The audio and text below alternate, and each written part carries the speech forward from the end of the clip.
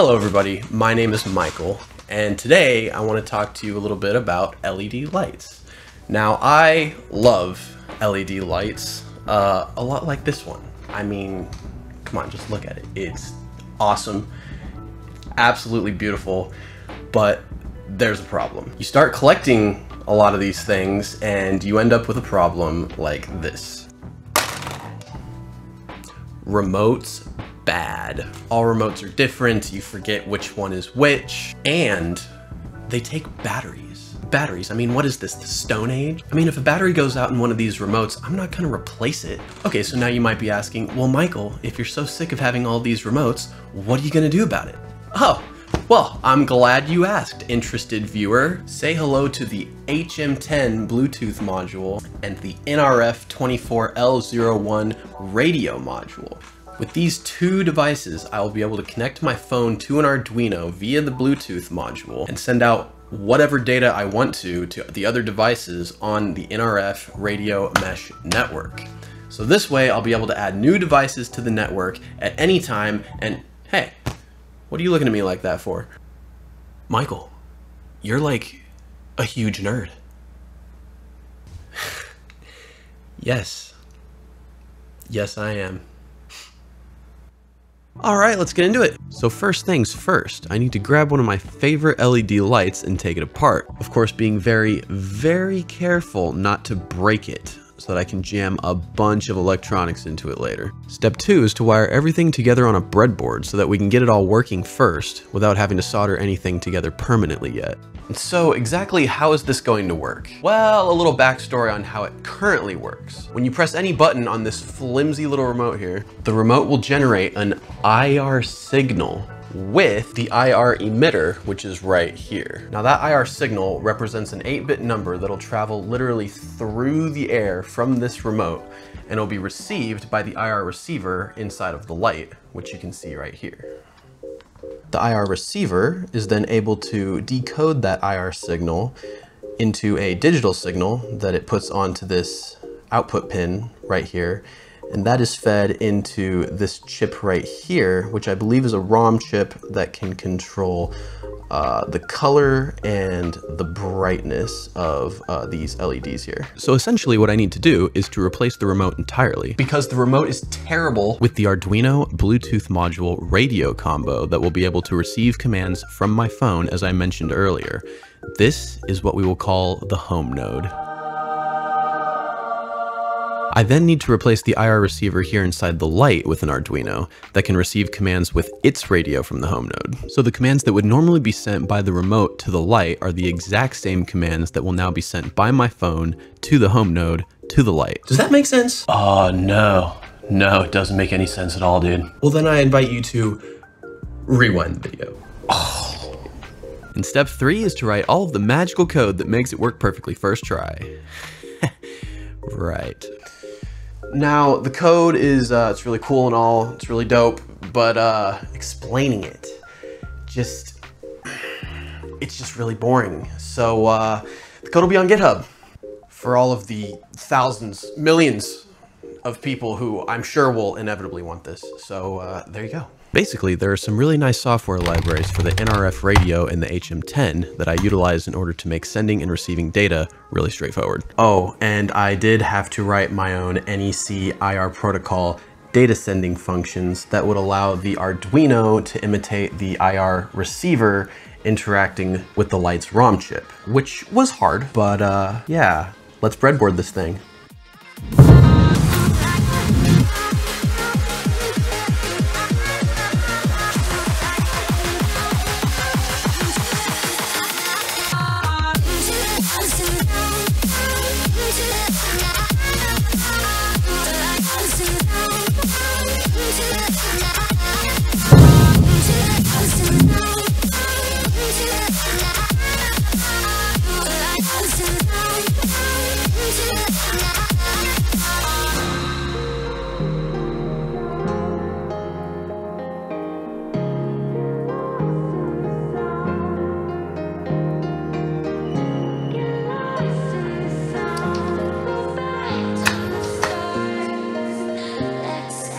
All right, there we go, the completed system all wired up.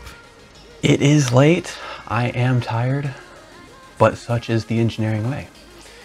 Now, I found this really great app on the App Store called Dabble. I've got it pulled up on my trusty handy dandy iPhone 7 here. Now, the great thing about this app is that it already existed and I didn't have to make it.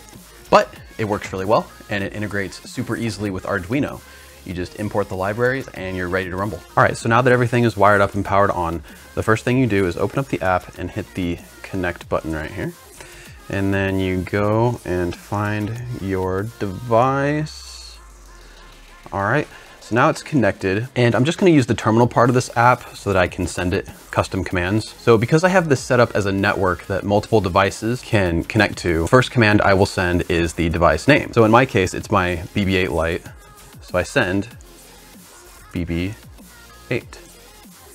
And that went through. Now this means that all of the following commands I send from this point forward will go to my BB-8 light. So now I want to turn the light blue. So I will send my command that I've made for just turning the light to the first shade of blue. So I will type B0. And look at that. There you go. Let's go ahead and test another shade of blue so that I can see that different commands are in fact working. So I'll send B1. And there we go, that changed the color. Let's try red. Boom. So I'm pretty happy with this. I can send any command that the remote originally could and see the resulting color on the LEDs. All right, so the next problem is that we have all of this and it needs to go back inside of the light. All of this into this. Sure, no prob.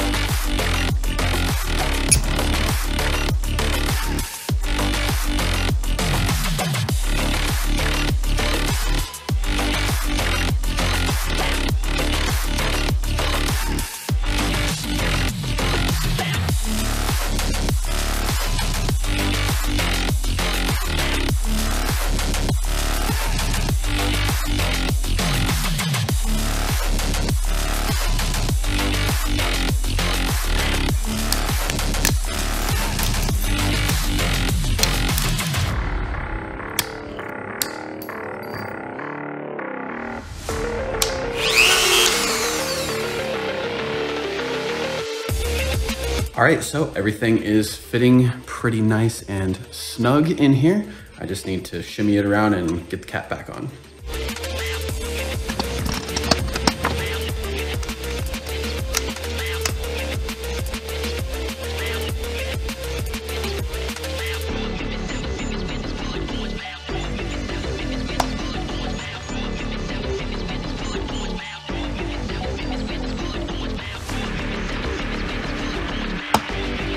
All right, gonna do a quick test to make sure this thing still works and I can finally put this back in.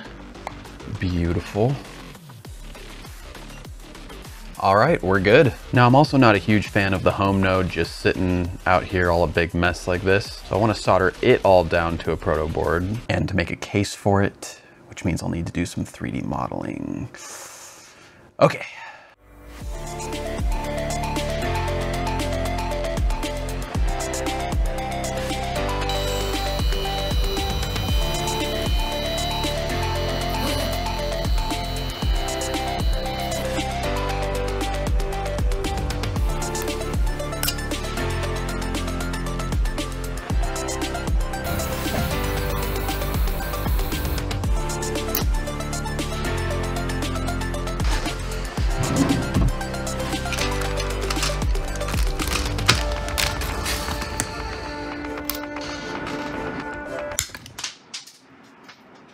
Oh my gosh. That flew all the way into the closet.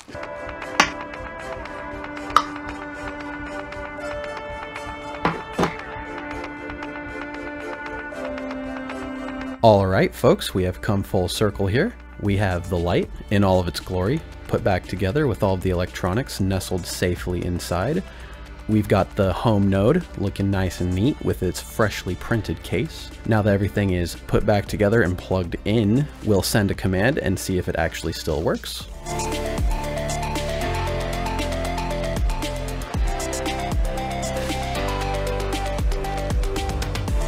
Thank goodness it still works. Well, I hope you all had fun watching me overcomplicate this very simple task. If you liked the video, leave a comment. If you hated the video, leave a comment. I will post the code on GitHub for anyone who's interested. And with that said, I think there's only one thing left to do.